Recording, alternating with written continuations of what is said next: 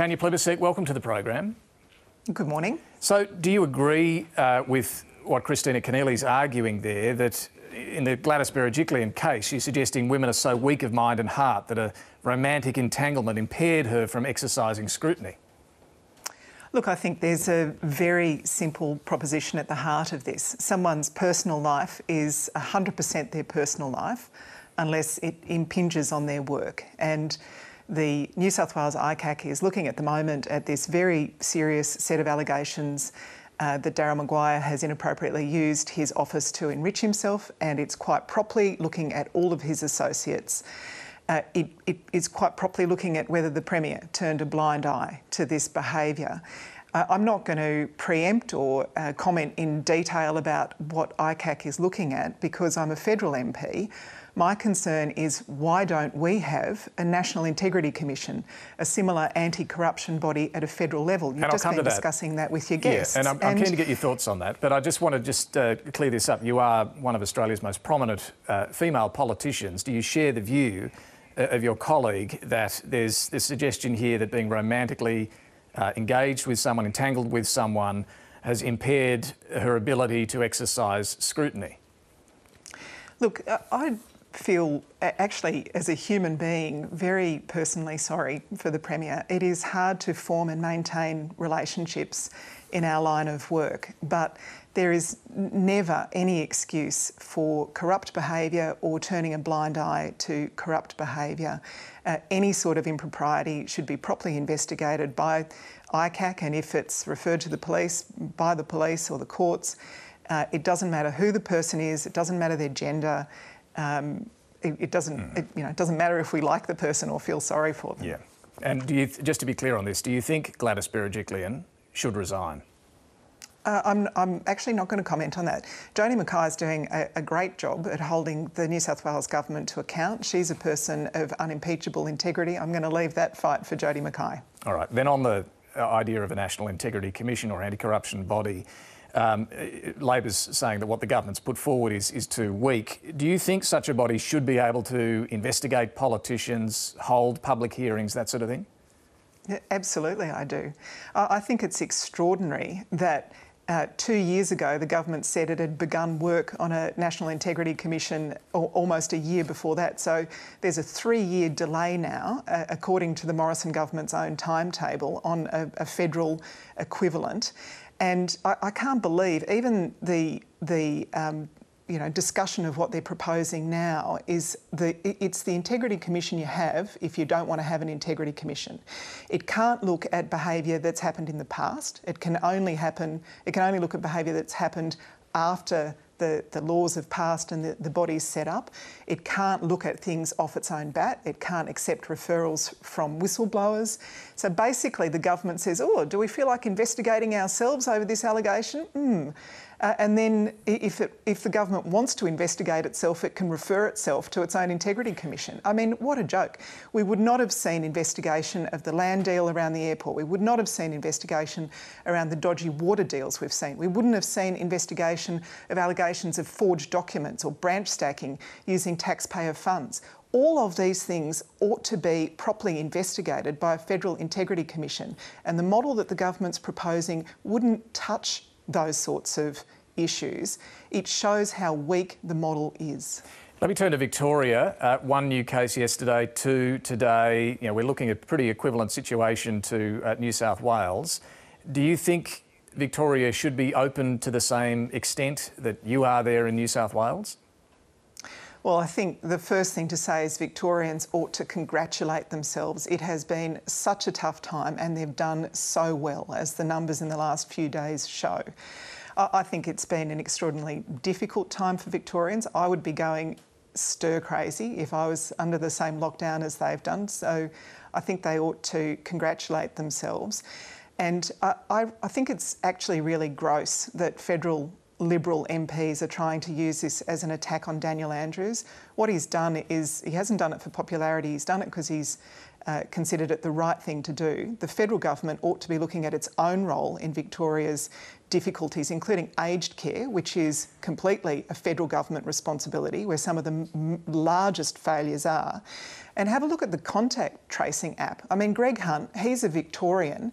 The contact tracing app, at last count, had found 14 people. That adds up to about $5 million per person that the app has found. Imagine how much sooner Victoria could have opened up if the contact tracing app that the federal government is completely responsible for had worked as it was intended to work, as it was promised to work. What about an area that is shared responsibility to a degree, and that's education? There are still students in Victoria, years 8 to 10, that are still learning from home, months down the track. Would you like to see them able to return to the classroom? I want to see all kids in the classroom as quickly as possible, because remote learning takes a toll, and it takes a toll most particularly on the most disadvantaged students, and we've seen that. We've seen teachers just doing an extraordinary job in getting work into kids' lounge rooms. It's been harder for kids who don't have an internet connection, don't have a device at home. Teachers have been driving loaner computers around and dropping off dongles and packets of papers that kids can do their work on. It's been really tough, and hardest, as I said, on the most disadvantaged students. So of course I want to see them back in the classroom, and the federal government could help here by providing resources for catch-up, for tutoring, for helping kids in the classroom that have fallen behind. And sadly, the most recent federal budget had none of that extra assistance which could go into classrooms to help those kids who've fallen behind. Kids have fallen behind, but we can help them catch up if we put the effort and the resources into doing so. On higher education, the government's funding reforms have now gone through the Senate. Tomorrow in the House they'll be rubber stamped there. These are changes that might make some degrees cheaper, maths and science and so on, but others, like the arts and law, far more expensive. Will Labor reverse these changes if you win the next election?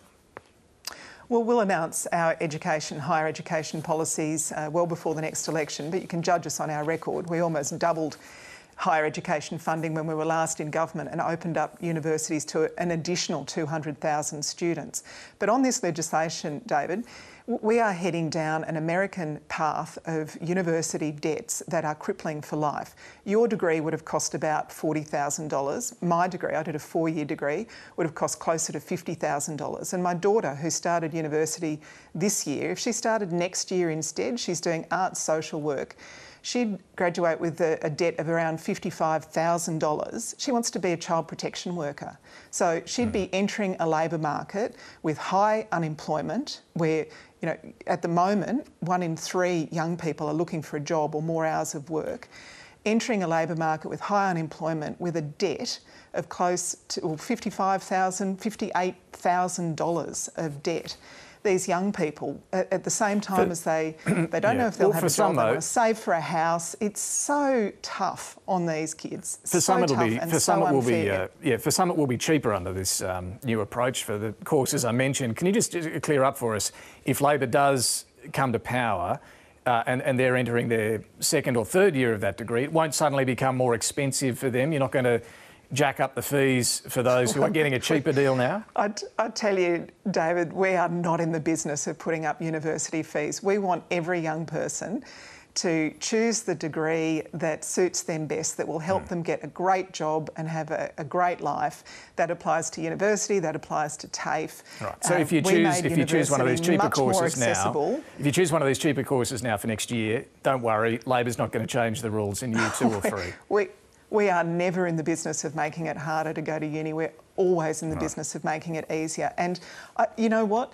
With 1 in 3 young people looking for a job or more hours of work, I want to make sure that any young person who's not earning can be learning at TAFE, at university, in an excellent, properly funded school system, because it's good for those individuals. It gives them the skills and the education they need to get a job in the future, but it's also good for our nation. We know that investing in education is one of the best ways of increasing productivity.